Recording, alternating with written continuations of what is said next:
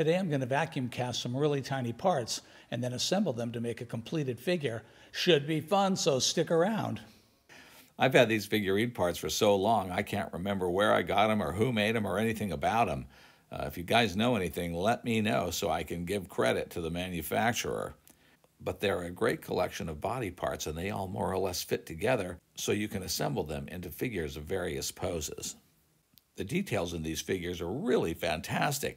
And also there's all kinds of fun stuff going on, like this dude sporting a mohawk. The first step is to pick which body parts I'm going to use to make the pose. And I suppose I could do some surgery and make these a little more PC. But instead I think I'm going to leave him in his natural Greek Olympic athlete form. And I'll be using little bits of this wolf sticky wax to tack the parts together while I figure that out. I have to say that I had fun with this, and I played around with the pieces for quite a while before I found a pose I liked. The first step in making the mold is to cut a little strip of wood that will serve to both hold the parts and be a tray to pour the resin into when I cast them. Because the parts are so small, I'm going to vacuum cast these pieces. That means I'm going to set them up a little bit different than I normally would, with a funnel and a sprue and a vent.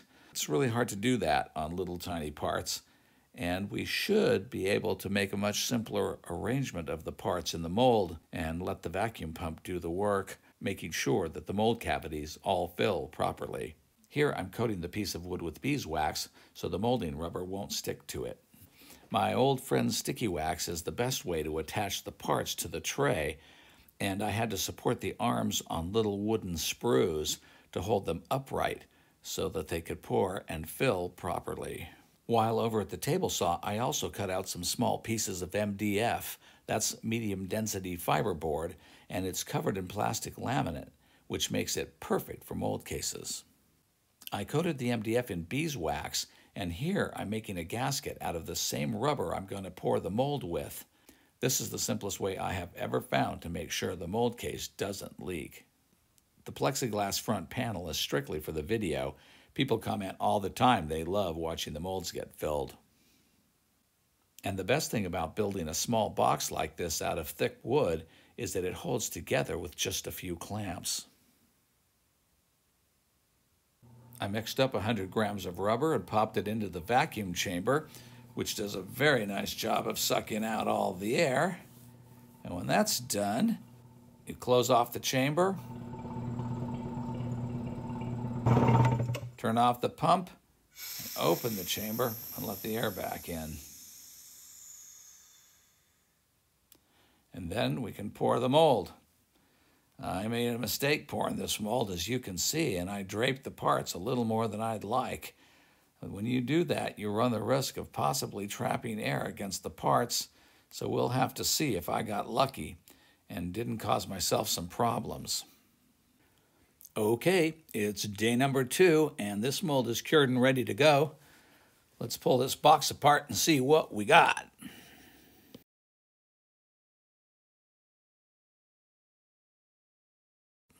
I like to trim my molds up neat and tidy.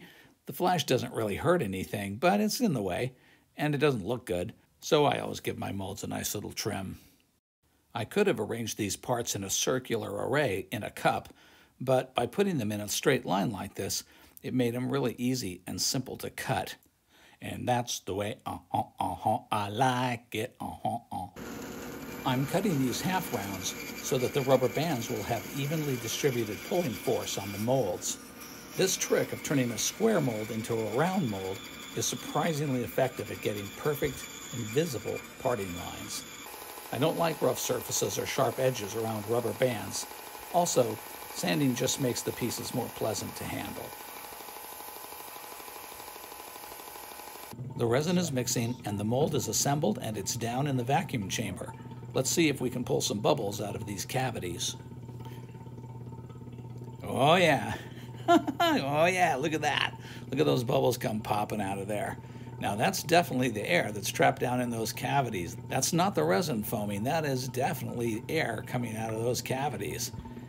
Especially the ones closest to us, those are the arms and fingers, and they're going to be the hardest ones to get the resin down into.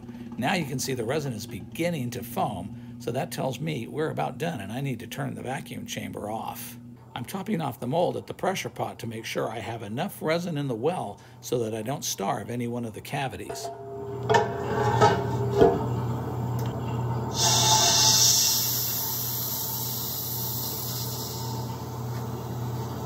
All right, it's time to check the witness cup. Seems like it's ready to go. Let's pull it out.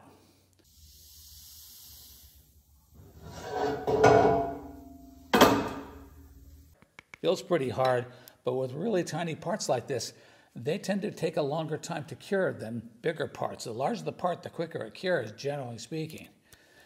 So we're going to be careful extracting these. Remember too, they're all attached to that single bar, this bar right here. So they all have to come out en masse. They can't come out one at a time. So what do you think we got? Think we won? Think we got it? Or do you think we completely bombed it? The thing I'm worried about the most are the fingers. Those teeny tiny little fingers. We'll see. We'll see. Come on out. Now the feet are wanting to stay. Oh, look at that. What do we get?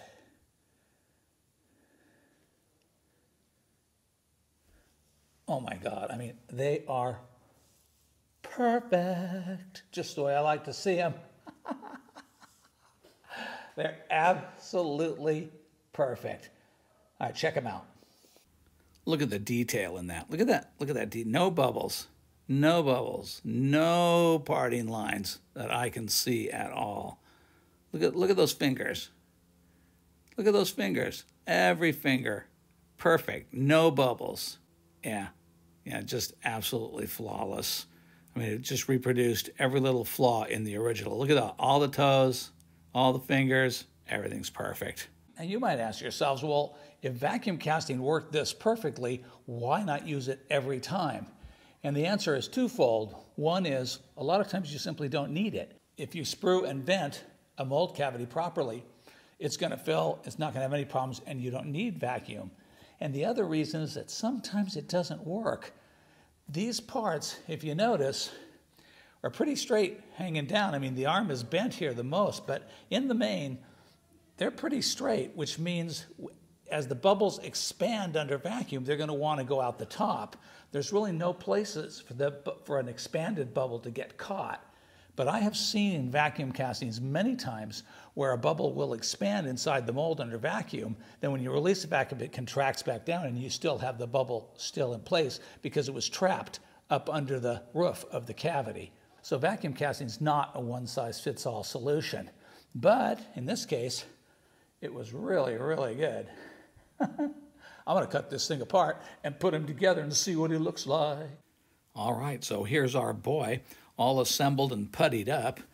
Even though the parts fit together reasonably well, you still have to use epoxy putty or some other filler to smooth over the joints. And I'll wait until the putty is dry to give it its final sanding. For historical accuracy, I've decided to name him Leonidas of Rhodes, who was a famous athlete in ancient Greece who won like 12 Olympiads. He was a runner. Interesting side note, married women were not allowed to attend the Olympic Games, but single women could, and so I find that fascinating. Of course, somewhere out there is a Greek scholar who's going to contradict me and tell me that everything I think is wrong, and I'm probably going to get demonetized by YouTube anyway. Hey, I hope you liked this video. Hope you got something out of it. If you did, watch this video next. If you got value out of the video and you want to support the channel, check out my Patreon. Link is down below. There's also a super thanks button down below that you can use for a one-time contribution. Thanks for watching. See you in the next video.